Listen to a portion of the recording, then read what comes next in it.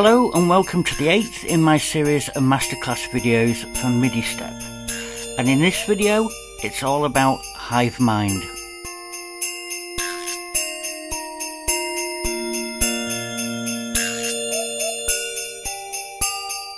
We're also going to be taking a look at a new way to control the way random notes are generated, both in the global randomized dialog and when we're generating notes as part of a chord.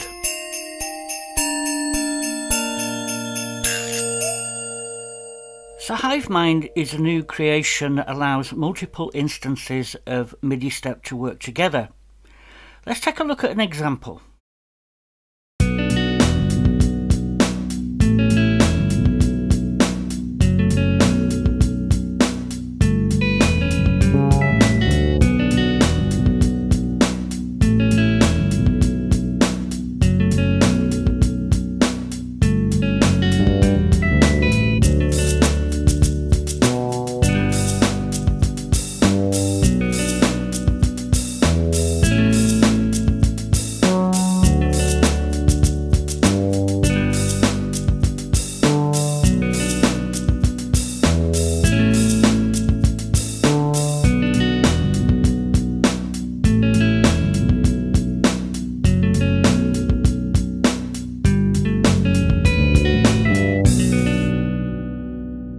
So as you can see from this example, simply pressing these three buttons is causing a pattern change in every single instance of MidiStep.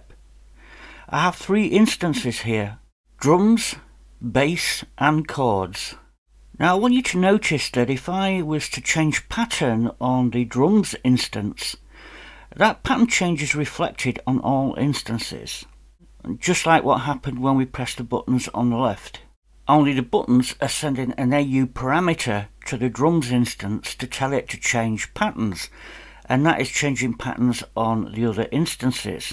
Now in each of these instances I've used pattern 1 to 4 for section A, 5 to 8 for section B, and then the ending is in pattern 16 at the bottom here. And by organising your patterns in this way, you can just send a single pattern change to every instance and then change section of the song. Now the way this is achieved is using something called Hive Mind. Now if we look at the main menu now, you'll see that there's an extra submenu called Hive Mind. And if I click on this, you'll see there's a whole bunch of parameters here that we can subscribe to. Notice how we've subscribed to pattern change and pattern rewind on this instance, which means that if any other instance changes those parameters, this drum instance will also change.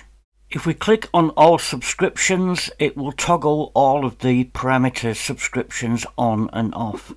So it's up to you. You can subscribe to everything or just individual messages. Now in the case of Loopy Pro, we've added three extra additional buttons on the left of the display, and when we click them, all they're doing is sending an AU parameter to one of the instances, and because they're all subscribed using Hive Mind, they all change at the same time, so no mystery here. So let's take a look at configuring this from scratch. Here in AUM I have two instances of MidiStep. There's MidiStep A and MidiStep B, and what I want to do is show you that if I try and change pattern here, nothing happens on MidiStep B. If I pause, nothing happens on MidiStep B. Right now they're both independent of each other, but if we go to the Hive Mind menu and subscribe to all messages, then MidiStep A, the instance MidiStep A, is subscribed, but it still doesn't affect MidiStep B because it also needs to be subscribed to them same messages. So I'm going to go into the Hive Mind menu and enable everything. So now both instances are subscribed to all the messages. If I pattern switch in MidiStep A, it changes pattern in MidiStep B. If I pause in MidiStep A, it pauses in MidiStep B. I can even switch to MidiStep B and do the same thing, so it works. You can choose any instance to change parameters or change pattern. So now the two are connected, I'm going to switch to the pattern creator and try and create a chord pattern. Now you'll notice here I'm getting an error. If you take a look, it's all to do with the fact we haven't selected a scale. So notice when I select a scale in MidiStep A, the scale changes in MidiStep B. If I change the key in MidiStep A to D, it changes in MidiStep B.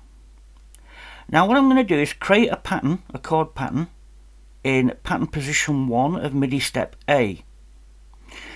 Now supposing I want to copy that pattern to MidiStep B, this instance here.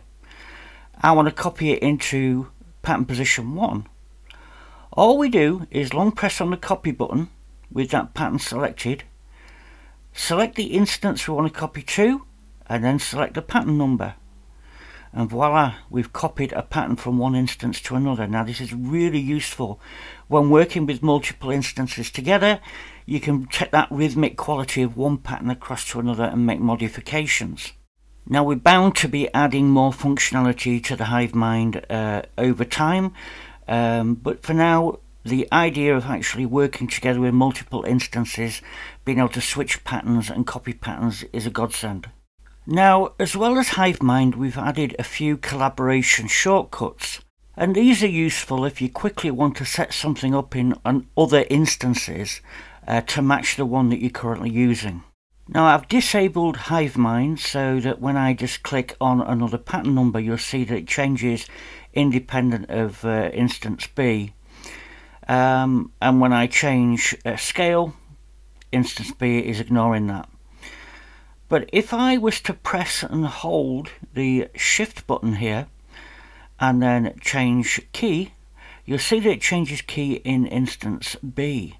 And if I change scale, it changes scale in instance B. This allows you to push key and scale to all running instances. And this is also true of pattern select. If I hold the shift down and change pattern, all other instances of MidiStep will change pattern. And this is regardless of Hive Mind settings. Now there's even a shortcut for copying patterns, but it works slightly different to the one in Hive Mind. As you can see here, instance B has nothing there at the minute in pattern 1. But if we hold shift in MidiStep A and then hit copy, you'll see that it copies the currently selected pattern to the equivalent pattern position in MidiStep B. So let's turn our attention away from automation and have a look at the new improved note skip function. Now as you can see here, I've got a simple 4-note melody, just for simplicity, so we can hear the note skip in action. Now as you should know, if you click on the numbered column up here, you will change the selected event, or the selected step should I say. And down in this bottom right corner here, you'll see the step options are reflected. And one of those step options is something called note skip.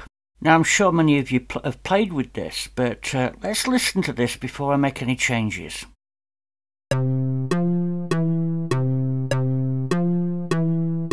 Now with step 3 active, if I change the note skip to 2, you'll notice that every other note is skipped. And if I set note skip to 3, every third cycle the note is skipped.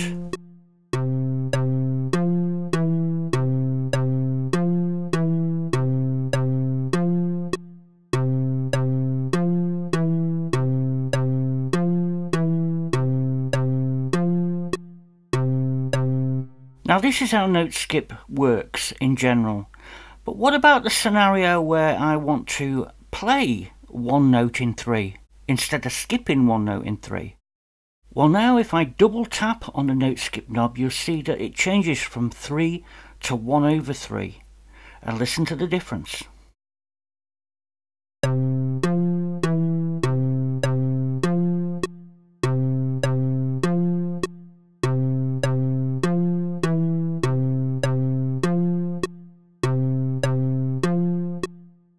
So now you can hear it's only playing once every third cycle. Now we can up that to 4 and have it just play once every 4th cycle if we wish.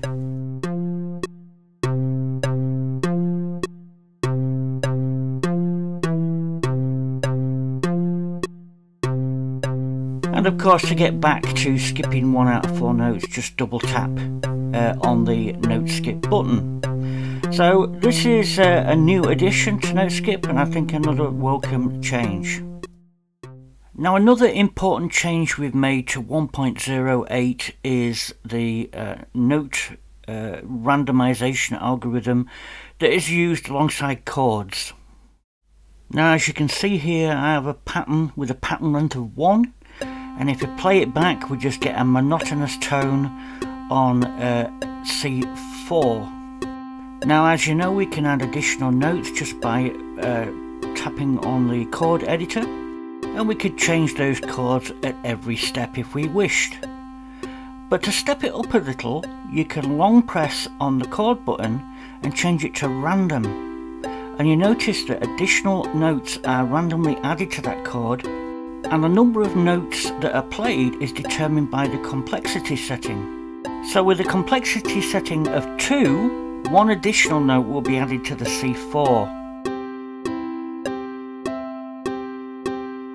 Now, if I manually add another note to the chord editor, then we have 2 notes and we've already satisfied the complexity. So it's important to note this. You can specify which notes you want and then up the complexity to add additional notes. So the higher you set the complexity, the more notes are added to the notes within the chord editor. Now if we set the complexity to something like 7 or even 8, which is more than the number of notes in the scale, it sounds more harmonically pleasing. Now, as you know, if you press the chord button, you'll get the chord menu appear, but if we were to swipe down on that, we get a new dialog now. Now, I've been working closely with David Collett, who is a musical genius, and he's come up with a new algorithm for generating notes in chords, which is far better than what we had before. And these knobs here allow us to configure the randomization of the notes, and allow you to determine the spread of the notes and how inharmonic they can be. We can now select different harmonic order of notes that are generated, and also we can alter the crunch, which is the amount of dissonant tones that appear within the chords.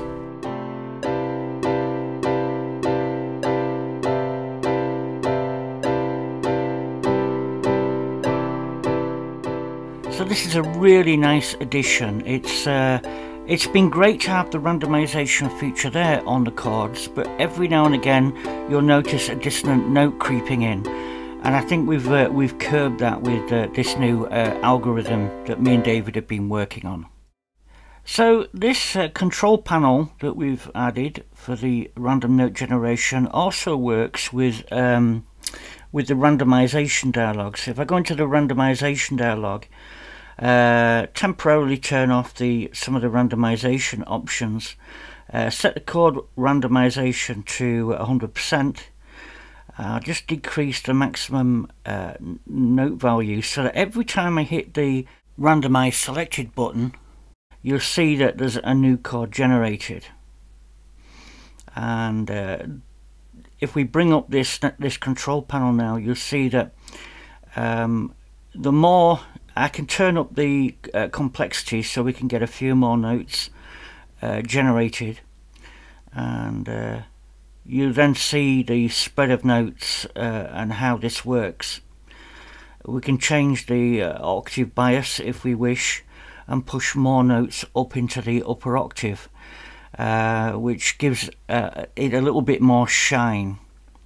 So it's worth playing around with this. So this whole random note settings dialog works in these 2 instances. Now notice if I put the chord complexity up high and the crunch up high, when I start generating chords, you'll randomly get in notes that are adjacent other notes. In other words, we're creating clashes. So it's up to you now whether you want those clashes or not. If the complexity exceeds the number of notes in the scale, we get duplicate notes. In other words, here you can see the root note was duplicated.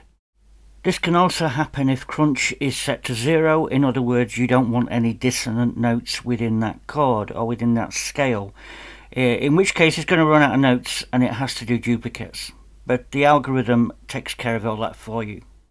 Now, I'm sure we'll be refining and tweaking this over time, but it makes a big difference, I think, to the quality of what we're producing in terms of random notes. So a big thank you to David for helping me out with that one. So that brings me to the last thing I want to talk about today, and that's the ability to load and save drum mappings. Now, in the previous masterclass video, I introduced the drum editor and the ability to create drum patterns randomly using the pattern creator. Now, this is a very flexible utility, and it creates some great results. But the great thing about this is it had this drum editor that allowed us to map individual notes within MidiStep to either general MIDI instruments, drum instruments, or to digisticks. So this was very useful, and all these settings were saved within the saved session. But as of version 1.08, we now have load and save buttons within the drum editor. Now, this allows us to save drum mappings independently of the session. So if you want to later load a drum mapping into a different session, you can. And before we leave this topic, I want to show you that it is possible to back up those drum mappings by simply pressing on the load button and dragging and dropping these files directly to the Files app. You can also drop them back to re-import them again, but obviously I've got that one already in there. So that's just about it for this video. I hope you all enjoyed what you've seen. Please don't forget to thumb up the video, as it really helps, and subscribe to the channel if you haven't already. I know a lot of you that watch this channel are not subscribed, so hit the subscribe button and let's spread the word. I'll see you next time.